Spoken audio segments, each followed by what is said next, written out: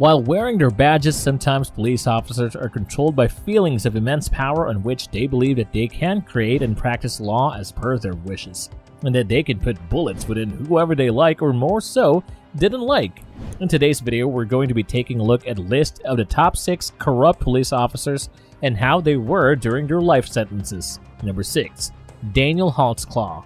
According to his lawyer, Daniel Holtzclaw, the former cop from Oklahoma City, who was found guilty of rape and other crimes after preying on African-American women for 6 months, received the jury's recommended sentence of 263 years in prison.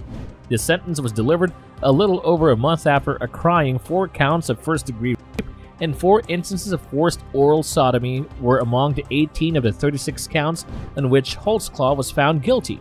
According to the prosecution, Holtzclaw chose his victims in one of Oklahoma City's poorest neighborhoods based on their criminal records because he believed that their histories of drug use or prostitution would disprove any accusations they might make against him.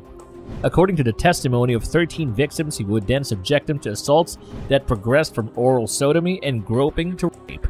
Holtzclaw, whose father works as a police lieutenant from a different department, declined to give a statement. 2 of those ladies went on record with the media to describe their harrowing experiences of being coerced into various behaviors by a serial rapist with a badge who was supposed to protect and serve them. "Where is the national outcry for their justice?" asked Benjamin Crump, who defended the families of Trayvon Martin and Michael Brown, criticizing the media.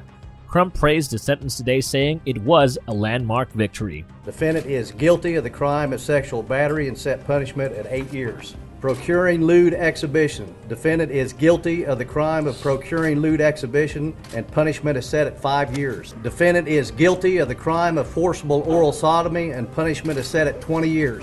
Forcible oral sodomy. Defendant is guilty of the crime of forcible oral sodomy and punishment is set at 16 years. Mr. Holtzclaw, this jury finds you guilty of the various counts.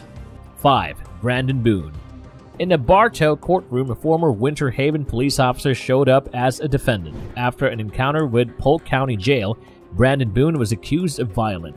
Boone is shown on security footage from inside the jail, kneeling down and striking a handcuffed inmate before leading him into a dimly lit area. Ronald Augustin, the prisoner, alleges that Boone and other cops pummeled him and shattered his leg. Boone vehemently disputes any wrongdoing on his part. Boone's attorney informed the judge during a hearing on the case's status that he had been unable to settle the matter amicably with the state attorneys. "Your Honor, we've been trying to resolve this with the state. It seems we're not going to resolve it. It's going to be a trial case," said attorney Walt Otto. Otto advised the judge that there will be a large number of witnesses and he has not had a chance to interview them all. A trial date in the case has, however, not been set yet. Number 4. Michael Daughtro. Before receiving a 20-year prison sentence for setting fire to a senior officer's home while the police captain and his family were inside asleep, former Edison police officer Michael Daughtro scratched his neck and forehead but showed no remorse. He showed no remorse for the witness he tampered with, the family of Captain Mark Anderko, who was forced to evacuate the burning house, or the other officers who lost their careers as a result of their association with him. Daughtro remained silent throughout the almost hour-long sentencing hearing before Superior Court Judge Pedro Jimenez Jr. as Middle County Prosecutor Andrew Carey, Edison Police Chief Thomas Bryan, and Anderko and his wife watched. Daughtro must spend 17 years before he is eligible for parole. The sentence was worked out as part of a plea bargain with Assistant Prosecutor Russell Curley and relates to offenses Daughtro committed over a 5-year period. He's caused very specific damage to Captain Anderko and his family, but what he's really done, and what we're going to be left with after he's walking out the door, is allow people a basis to say that our system of justice has no. 3. Michael Sepale. A former Rochester police officer who was found guilty of hitting a city citizen while being arrested was given 3 years of probation rather than serving time in the Monroe County Jail. Michael Sepale was given a sentence by City Court Judge Thomas Rainbow Morse for attacking Christopher Pate. Sepale was found guilty by Morse in May of third-degree assault, a misdemeanor. During an arrest in May 2018, Sepale struck Christopher Pate in the face after mistaking him for a burglary suspect. A face fracture was sustained by Pate. Pate, according to Sepale, started a violent altercation and resisted arrest.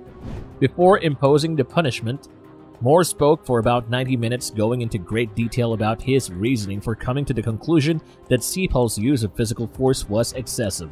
"You should have restrained yourself that day," Morse told Siefel. Morse noted that Siefel had received both a Bronze Star and a Purple Heart during his service in the U.S. Army before serving as a police officer in New York City and later in Rochester. "It is not an excuse for what happened," Morse observed, "but part of the reason for what happened was a result of the PTSD from your years of service in the Army as a decorated war hero and your service to the community."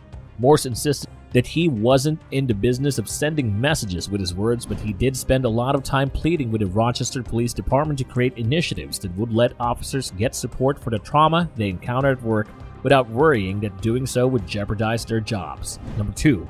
William Demby Jr. While the perpetrator was serving a life sentence in an Ohio jail, the uncle of the woman who was killed by her husband screamed insults at him. William Demby Jr. was found responsible for throwing Holly, 33, out of their home's window and stabbing her to death in August 2011. One of Holly's kin had to be held and escorted from the courtroom after screaming at Demby as the 45-year-old was sentenced. "You twice slashed her throat. She was cut 8 times by you. You murderer with cold blood," Leslie Gregg yelled. "I've had enough." As his family and court personnel restrained him, his remarks occurred after Demby accused Cheryl Foldays, his mother-in-law, of neglecting to adequately look after his 7-year-old son. After killing Holly at their Grafton Township home, the former correctional officer had previously been found guilty of murder, felonious assault, and domestic abuse. On August 11, after a fight, Demby chased his wife upstairs while brandishing a battle knife. He took off her shirt and pants as she attempted to flee, and after breaking into the bathroom on the second story where she was trying to jump out the window, he stabbed her before letting her go. After continuing to stab his wife in the neck and running outdoors, the father of 4 calmly called the police and said that he had almost beheaded his wife. Number 1. Eric DeValkenaer. A former Kansas City police officer sentenced to 6 years in prison for the 2019 shooting death of a black man who was backing a pickup vehicle into his garage will be released on bond while his conviction is appealed. According to Valerie Hartman, a spokeswoman for the 16th Judicial Circuit Court, white male Eric DeValkenaer received sentences of 3 years for the involuntary manslaughter of Cameron Lamb and 6 years for armed criminal behavior. Judge James Dale Youngs ordered that the sentences be carried out consecutively after finding DeValkenaer guilty in a bench trial in November, according to Hartman. During a press conference after the hearing, Lori Bay, Lamb's mother, referred to the verdict as a fair conclusion. "The mental pain that I deal with, that's not going to go away," Bay said. "Preferably, it will shake up this police department, shake up Kansas City," added Lamb's stepfather, April Bay. Defense attorneys had requested DeValkenaer remain free following his sentencing as they appeal his November conviction. Judge Youngs granted that request last month because he didn't think incarceration was necessary while the appeal was pending, Youngs remarked. "He's known that since November, and yet here he is. He's known that since November, and yet here he is," Youngs said. "If he was a flight risk, I don't know what I would have waited if I were Mr. DeValkenaer," said Judge Youngs. According to the affiliate, the judge had never before in his 13 years on the court granted such an appeal bond. According to the indictment, the fatal shooting occurred on December 3, 2019, when DeValkenaer and his colleague went to a traffic collision involving a red pickup truck in Kansas City. A red pickup truck had been seen by a police aircraft driving and pulling into a driveway behind a house. According to the indictment, the cops entered the rear of the house without a valid warrant and in plain clothes while brandishing police department vests. When he arrived, DeValkenaer's partner was on Lamb's side of the pickup truck and could see Lamb slowly backing the vehicle into the basement garage. The cops tried to get Lamb to stop, but it's not clear if he heard him, according to the indictment. DeValkenaer claimed to have seen Lamb's left hand reach for a gun and point it at his companion while firing 4 times at Lamb. "I remember thinking, no, this can't happen. I can't let this happen," DeValkenaer said on the witness stand during the trial. With that, we've come to the end of today's video. If you have any more instances of these cops receiving such sentences, let us know in the comments down below. See you all in the next video. Until then, goodbye for now.